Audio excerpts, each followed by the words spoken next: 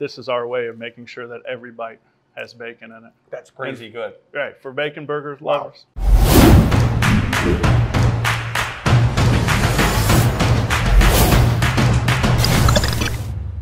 I'm Doug with America's Best Restaurants, and we're traveling the country coast to coast to find restaurants that you should dine at on a frequent basis, like MST Pub and Grub in Tiffin, Ohio. Now, they're known for their chicken chunks, but they've got burgers and everything else on the menu that you need to come sample. So why don't you come with me? We're gonna go inside, meet Chris, have a chat, cover their menu and more. Come on with me, let's go find out.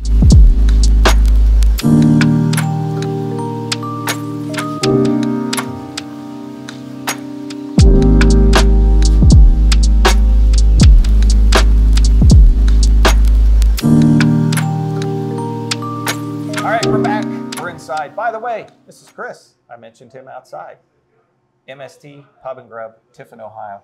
So we're going to get into the backstory, the sauces. There's a lot going on. Let's jump right into the food first. Sounds good. This is a food show, so let's go ahead and jump into it. Item number one, what are we looking at? That is our HillBilly chicken wrap. So what that is, it's a combination of a lot of different flavors. So we have our famous chicken chunks in there, a little bit of bacon, our fresh made coleslaw, some onion petals, and a little bit of barbecue sauce with some pepper jack cheese. That one hits all your taste buds as well. That's kind of what we go with here at Madison Street. We like big flavors, and that will not disappoint you. All right, well, I'm going to have to, sorry, I got to lean over.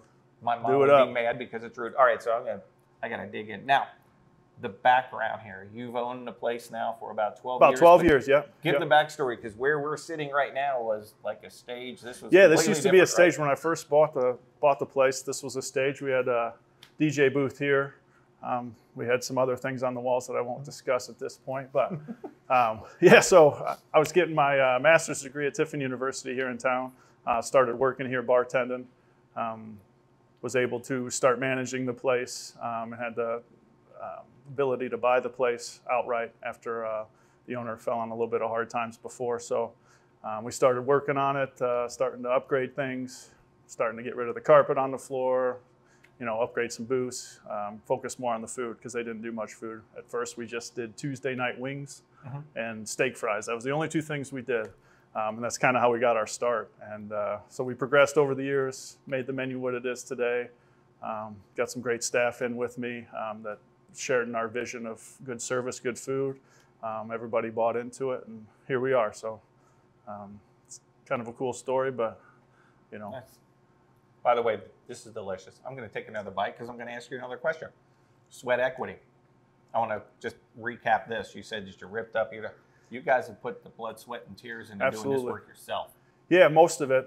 Some of the bigger stuff just recently, like the fireplace behind us and the floor. Obviously, I needed a little help on that, but most of the paint and the decor, my wife and I, you know, my wife designed most of the stuff, told me what to do, and put me to work. So yeah, you know, some of the guys that worked with me for a lot of years, they helped as well. So yeah, we put a lot of work into this place, and you know, we're just starting to see the fruits of our labor for sure. Love it. Now, let's get into item number two. Saw it on your website. You have the Chicken Chunk Mafia. That's what you call the guys in the back. Yeah, right? that's my boys in the kitchen with me. You know, I'm most nights I'm back there with my boys in the kitchen cooking. We just go, you know, our chicken chunks are what we're known for. That's kind of what we started with. We hand bread all our chicken. We hand cut all our chicken. I got my man Pete back there that does 2,000 pounds a week. So 2,000 pounds. 2,000 pounds of chicken he cuts in a week. So, you know, without guys like him, you know, this place wouldn't be anything. So forever grateful for him and most of my staff back there. You know, we've been together for a long time. I'm very fortunate for that. So these are the Griff chicken chunks, which is this sauce here. So it's a combination of a little bit of garlic, a little bit of pureed butter, and then we sprinkle some Parmesan cheese at the end. Just a little bit of a kick there at the end, but not too bad. So the people that don't like spicy, they want a little bit of different flavor. That's what they go with typically. Okay, so the background, you've got a marketing background, right? I do, yeah. I graduated from Tiffin with my master's in marketing. How does marketing parlay into creating sauces? Well, I mean, it was a great parlay for me. During COVID, we wanted to find a different revenue stream, so we decided to start bottling some of our sauces.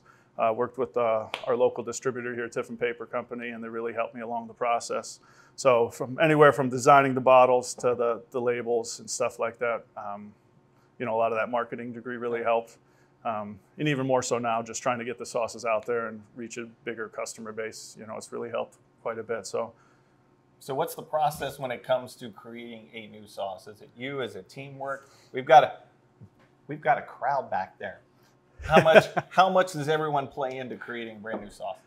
Well, a lot of the guys from the kitchen have helped me create these sauces over the years. So, you know, we've had the recipes. So we sent the recipes out to a company out of Chicago, Doreen So Good, that does a wonderful job working with us. So we send them a recipe. You know, they send us samples. We get it right. You know, what my team does the best is marketing for me. They're the front lines for my service for every table they go up to. You know, they're the first person people see, and you know they do a great job marketing the sauces. They do a great job marketing the food. They're just all around great people that, you know, care about what we put out. You know, they bought into the vision. They bought into what we want to do. So that really makes a difference when people come in here. They really feel a sense of our family that we have here. Well, you must be doing something right overall from back of house, front of house, and management, because we were talking off camera that the majority of the people that are here have been here almost since like day one, or they've been here a long time, which doesn't happen in the restaurant industry. Right. We certainly have a couple newer guys that have really fell seamlessly into our team, but you know, for the most part, we do have guys that have been here for 10 plus years. That's awesome. That have seen us grow, and you know, obviously I couldn't do anything without my staff, and I'm forever grateful for them. I just appreciate them sticking around with me and, you know, buying into everything that we're doing here. Boom. Love it. All right. I think we should, let's dive into number three, actually. What are we looking at? I'm going to try our wing with you because these are delicious. Cheers. So these are the dry rub chicken wings. This is our house dry rub. So, you know, it's one of those unique flavor combinations. So it's a little salty, a little sweet, a little spicy. It kind of hits all your taste buds. What we like about it is that, you know, there's a little tingle afterwards, and that makes you want to have another bite, you know. There's nothing wrong with that. No. Yeah. Who's going to eat one wing anyway? Not too many people. Yeah, I was going to say. See, now it's just two dudes sitting and eating. This is good. But yeah, so you could put that on all kinds of stuff. Oh yeah, we put on mac and cheese at home, popcorn, chips, whatever you want to put them on. I like that. Ribs. Yeah, it's a really good flavor combination. Not too overpowering anything. So. No, that's solid. No. Just again. Boom. Cool. Item number 4. I'm losing track. So 4 is our chicken chunks again, but what we did here is this is our kitchen sink sauce. I believe this is the sauce that should put us on the map someday. It's a mix of all of the sauces that we have here at Madison Street, so nobody could ever duplicate it. So that's another one of those flavor profiles where you get, you know, a little sweet right off the bat. You get a little bit of heat, a little bit of saltiness, with some savory in there with some Jamaican jerk and Cajun seasoning. So it's one of those unique sauces that, you know, the more you eat and the more you chew, you find different flavors that pop up. So first was almost like an orange sauce that you would get, right? And now there's some kick. Yeah, the more like that ever-loving gobstopper. As it sits in your mouth, it certainly gets changing. Yep. Wow, that's good. Kitchen sink. Yeah, the kitchen sink, and that'll be another one of the sauces that we. Well, honestly, it was, you know, a brainstorm with the boys in the back over a couple beers after a shift, and you know, we just started mixing sauces together. I mean, there's probably hundreds of sauces we've tried to come up with, but that one really stuck, and everybody seems to enjoy it. It's definitely one of our most popular and unique sauces, which makes it nice. That's solid. Okay, so you said that you're known for the chicken chunks. Correct. The chicken chunk mafia, but the burgers. Yeah, the burgers. This one's different. Yeah, that was always a goal to try to get a little better quality burger around here, and we were able to get a nice custom blend. So we use brisket, short rib, and chuck in all of our burgers. So it's a little bit different. It almost eats more like a steak. It's got that steak flavor to it, as opposed to just a generic burger, really. Yeah. This one's unique because what we do with it is we take a patty and we encrust the whole patty in bacon. And then on our flat top, we're able to sear that bacon, and it keeps all the juices in, but then you get bacon in every bite. It's one of those burgers that nobody else sells, and it's really solid. I think you'll enjoy that one. How did this come about? I mean, how do you think of putting the bacon that way? I know the normal bacon burgers, you get a couple slices of bacon and you don't always, every bite you don't get that bacon that you're, craving. So this is our way of making sure that every bite has bacon in it. That's crazy good. Right, for bacon burger lovers, that's the one. Whoever made that back there, great job. Holy cow. Right? That's good.